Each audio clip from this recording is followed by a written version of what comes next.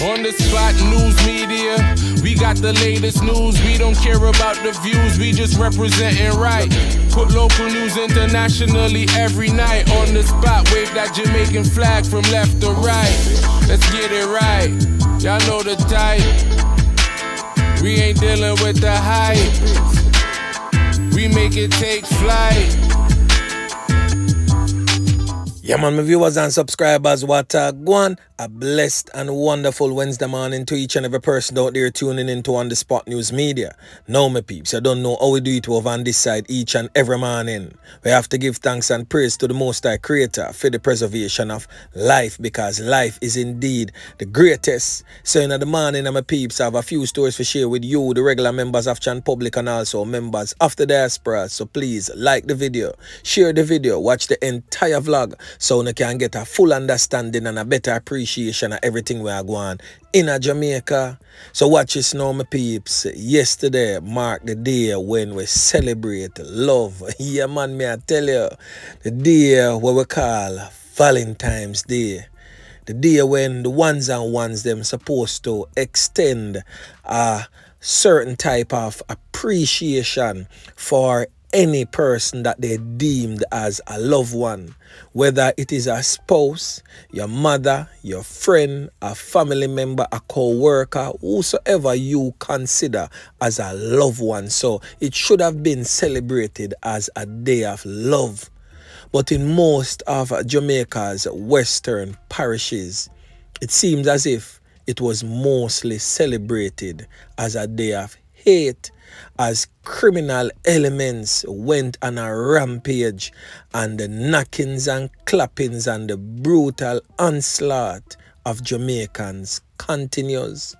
So we are going to start from the extreme western parish. Today we are talking about the parish of Westmoreland, where a man was gunned down moments after parking his vehicle on a church compound at Garden District in White House, Westmoreland. Now, the man in question is presently on your screen. He has since been identified as 39-year-old Ardell Salman, a truck driver of the community of White House. So the police report relating to this knockings and clappings suggests that Salman had just arrived home and parked his white Isuzu motor truck at the White House Church of God of Prophecy compound when a blue Toyota Axio drove up and stopped behind him. A man then alighted from the car, brandished a handgun and opened gunfire at Salman. Salman then alighted from his truck and ran into his yard, where he was chased by that criminal element who continued to fire shots in his direction. The report stated that Salman then collapsed in a section of his yard where the criminal element stood over him and shot him multiple times. The gunman then walked out of the yard and escaped in the same blue Toyota Axio motor car in the direction of Bluefields. Salman was, however, rushed to the Black River Public Hospital, where he was pronounced you know what.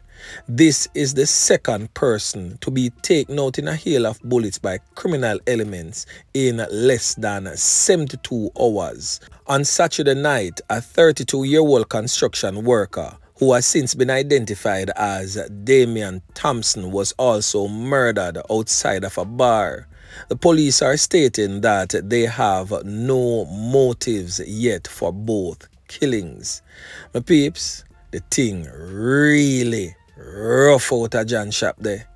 Now in the neighboring parish, the war-torn, crime-riddled, violence-prone St. James Police Division, a man was attacked near the Harmony Park area of St. James. Now the man in question is presently on your screen. He has since been identified as Albert Reid, a construction worker of Roehampton district in the parish. It is said that Reid was traveling in his car when he was ambushed by criminal elements. He was conned up multiple times. Reid's body was riddled with a gunshot. Me I tell my peeps, the man them deal with the crime scene a certain type of way. However, Reid was rushed to the hospital in a bid to save his life, but he lost his life whilst undergoing treatment. Now my peeps, let me jog on the memory a little bit. Who remember who is really Albert Reid? Other than persons from his area, anyone I want to remember who really is Albert Reid? Well, if you don't, I'm going to take on a down memory lane a little bit. January of last year, he had a 15-year-old daughter that ran away in the same community of where they're from and was staying with a 25-year-old man, a real criminal element of that area. And both his 15-year-old daughter and that 25-year-old boyfriend was brutally gunned down by criminal elements. Now I'm going to play a small clip for you, just for jog on the memory, so you can remember who is Albert Reid. Listen. It hurt me. If you know, say me call my daughter here, send must call me. A man take up that responsibility there. I'm going to find my daughter in a bed, dead, with man where me talk to him about. And he not ready for money, because I'm just 15. Now after watching that, who remember the incident? Now for those who still don't remember the incident, let me break it down for you real quick. Now on your screen is 15-year-old Tony and Antoinette Reid, the deceased daughter of the now deceased Albert Reid. She was a student of the St. James High School. She and her 25-year-old boyfriend, O'Shane Spence, who is a known criminal element in the area, was cut down in a house in a hail of bullets in the community of Holiday Rock in Roehampton District last year, January. So Albert Reid took to the media and voiced his concern about his daughter that ran away and was staying in a house with this criminal element in the very same area. And he stated that nobody had told him that she was still in the very same community after making numerous appeals to her to come back home. So one has to wonder why Mr. Albert Reid was taken out in such a fashion. But anyway, make we continue. The criminal festivities continued to rock the police division of St. James as a woman who was said to be operating her motor vehicle was fatally taken out in a hail of bullets sometime last night in the Westgate Hills section of Montego Bay, St. James. Now on the spot, news media has not yet gathered much information as to that knockings and clappings that resulted in the loss of life of that woman. But I will definitely be updating you about that brutality in subsequent newscast.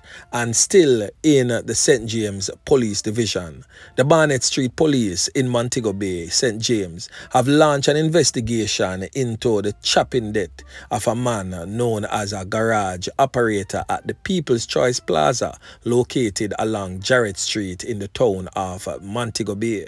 The garage operator is known around the second city as Dappa. Reportedly went to the apartment located on the plaza sometime around 1:30 a.m. The police stated that a male occupant of the plaza gave a report that he and other family members were at home when an unidentified male tried to break into their dwelling home.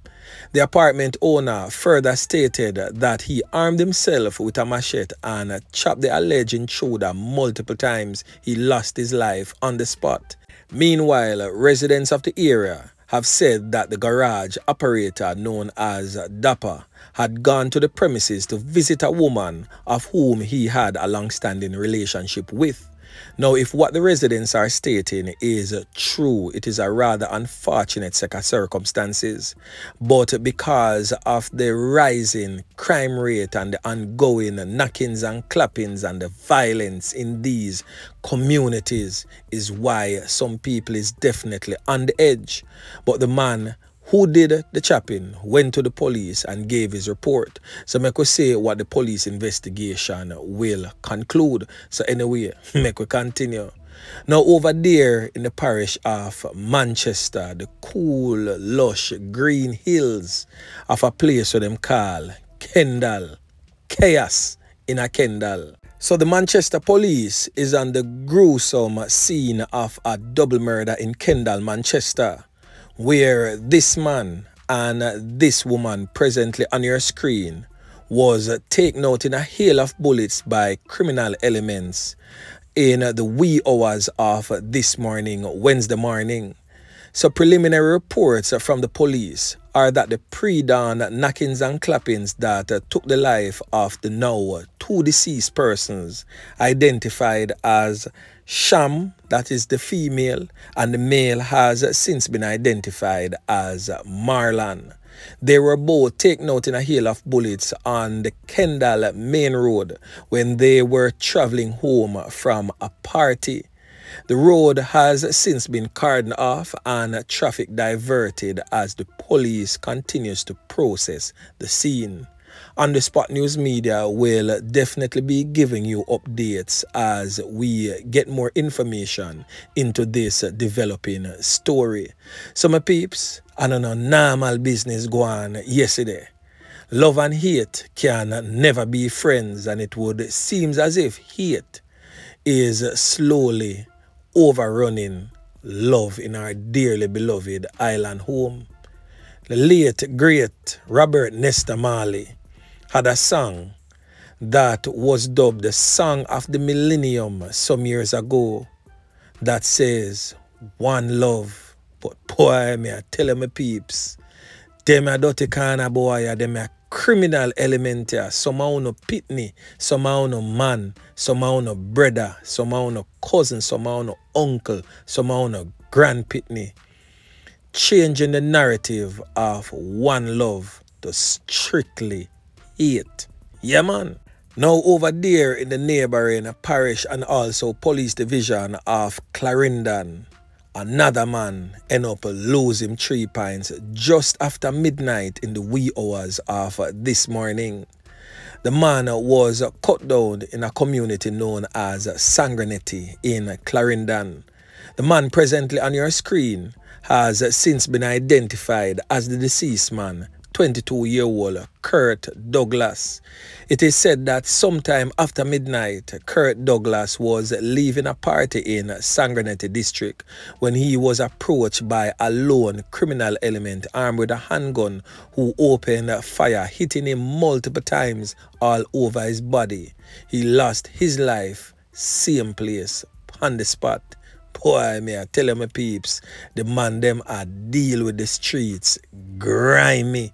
A place like Sangrenetti, how often do you hear that name called on this program? Sangrenetti are one of them little remote rural place there in a Clarendon where not much to go on. Boy, me I tell you say, the criminal elements them out in all their glory, no matter how remote the community is, no matter how far around one place back round, so the place there, the criminal elements are there. The influx of guns coming into our country and the rate of which it is done, may I tell you, it's doing more damage to this country than we have ever seen. Jamaica, boy, may I tell you my peeps, the thing rough round a John shop there. And still in Clarendon, this time Mayhem proper, a fruits vendor, end up get conned up by criminal elements. And one of the most grimy set of photographs I've seen since the start of the year.